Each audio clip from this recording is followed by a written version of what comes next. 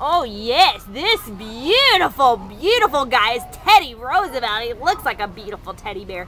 His ID number is A3265158, and he is a very unique, as you can see, looking dog. We think he is a Tibetan Terrier standard poodle mix. He definitely has, you know, some poodly coat, but he's obviously a lot taller than normal, and he weighs 29.5 pounds. So he is just a gorgeous, very, very unique dog, a very unique mix, but a beautiful one. He is about 2 years old. He's really just a puppy. He's got a lot of nice puppy energy in him. He came in as a stray on June 30th from Covina, and he is just, as his handler described, the ambassador of happiness. He has never met a person or a doggy that he doesn't like.